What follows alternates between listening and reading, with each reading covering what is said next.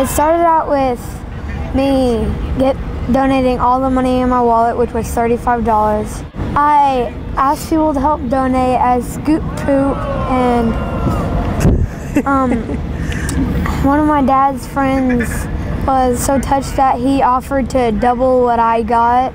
When I first heard about Ben and how he turned $35 into $800 with just a little bit of effort, commitment, mainly enthusiasm, it really made my day, because it's those types of kids who are committed to making America great and strong, not only today with these young ages, but I know they're going to grow into the leaders of tomorrow. $800. Yeah, I don't know a single kid your age who's ever done that. I know when I was your age, I wasn't raising money like that. We're teaching people that giving back to the community is a great, rewarding thing to do, and also one person can make a difference.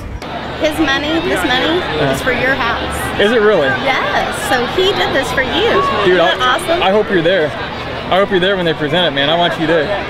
Yeah, ask your mom and dad. Ask them if you can come out, man. I'd love to have you there. Stand right next to me. It's just amazing to see people raising their kids, the right way, and what to appreciate, what to respect in life, and those values that are so important. It just felt good to help people that have served our country and have fought for our freedom.